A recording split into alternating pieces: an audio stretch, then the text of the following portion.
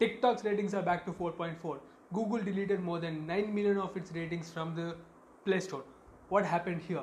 My name is Gaurav, welcome back to my channel, and today we're going to be talking about these reviews and ratings, what happened to them.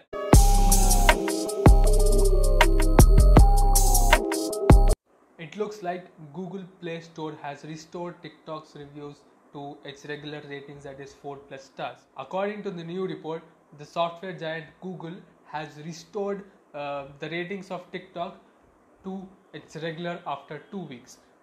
For some context, there was a dispute that was going on between YouTubers and TikTokers, and influencers actually pushed people to give negative reviews. We all know what happened here, obviously, or else you wouldn't be watching this video.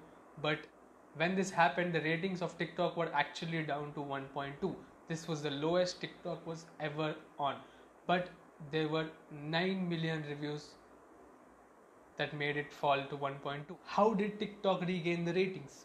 Did TikTok actually pay Google to delete all the reviews and ratings? The answer is simply no. TikTok did not pay Google to restore its ratings.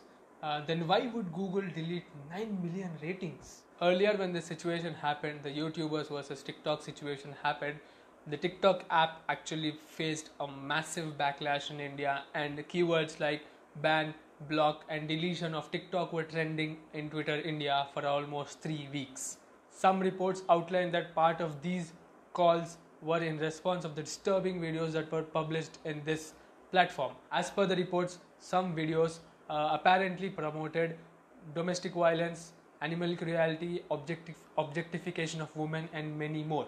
Google also issued a statement to clarify its move on deleting all the negative ratings. Google refers to the deletion of negative ratings as the corrective action to fight spam abuse.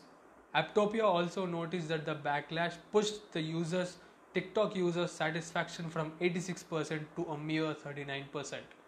This is all we could get to know about why Google deleted all the 9 million ratings against TikTok.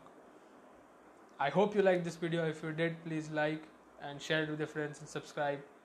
Thank you for watching, and I'll see you in the next video.